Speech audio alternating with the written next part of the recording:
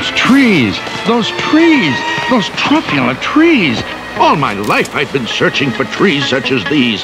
The touch of their tufts was much softer than silk, and they had the sweet smell of fresh butterfly milk. I felt a great leaping of love in my heart. I knew just what I'd do. I unloaded my cart. Mister, I am the Lorax. I speak for the trees.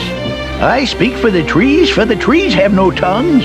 And I'm asking you, sir, at the top of my lungs, that horrible thing that I see, what's that thing you've made out of my truffula tree? And all that the Lorax left here in this mess was a small pile of rocks with one word. Just a faraway word, just a faraway thought.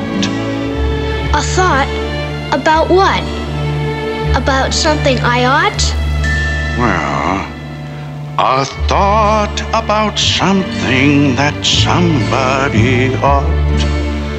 A thought about something that somebody ought.